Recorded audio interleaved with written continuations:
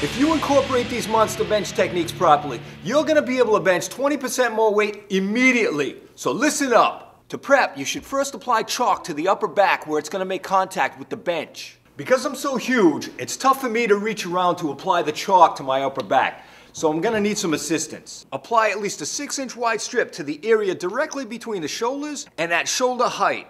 This will greatly enhance the traction between you and the bench. You'll also want to apply chalk to all contact areas between skin and clothing to also prevent unwanted slippage. You'll need it as the pressure of such heavy weights will tend to propel you off the vinyl of the bench. A key factor to getting that 20% increase is the monster arch. Bring your feet onto the bench. Unhinge your heels and prop up onto your toes like a ballerina. You'll be arching your back with enough space for a good-sized man to fit. This sets your spine in a much more rigid and stable position.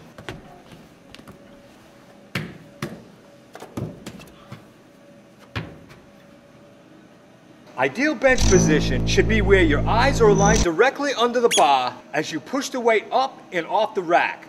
All right, now let's load her up and get ready to go. Don't forget to blast some super kick-ass high-energy music to up that aggression. All right, let's do some monster bench pressing.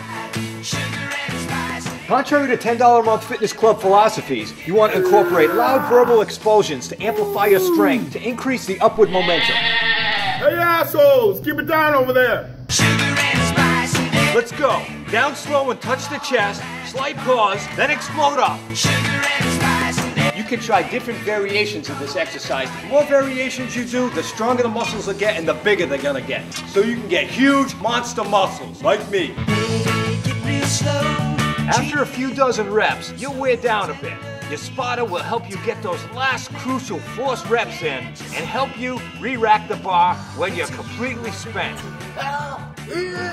Mix it with love, put in sugar and